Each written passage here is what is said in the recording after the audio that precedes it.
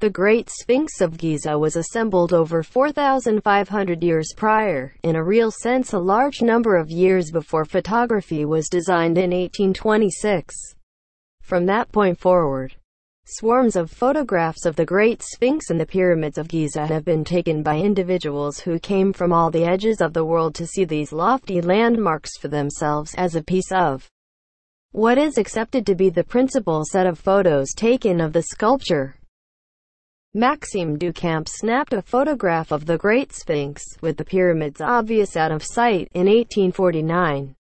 By then the chest region of the Sphinx had without a doubt, as of late, been uncovered. Another photo taken in 1860 uncovered that further unearthing had revealed much a greater amount of the sculpture. Today, the whole Sphinx is obvious, including its tail that folds over the back and stretches to its correct back paw. Just the nose, accepted to have been a meter wide, is absent from the sculpture.